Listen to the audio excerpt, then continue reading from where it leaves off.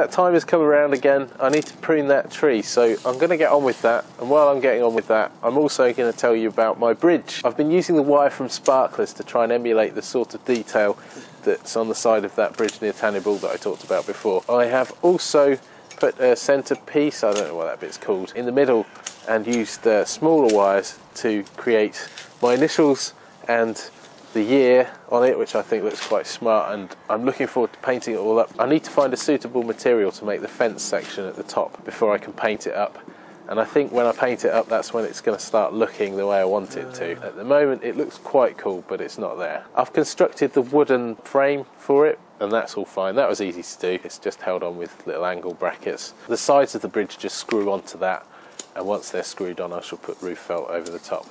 That's all. Pretty straightforward. It's going quite well. Well, that's enough about the bridge anyway. How are you getting on with that tree, Ben? Tremendously. Okay.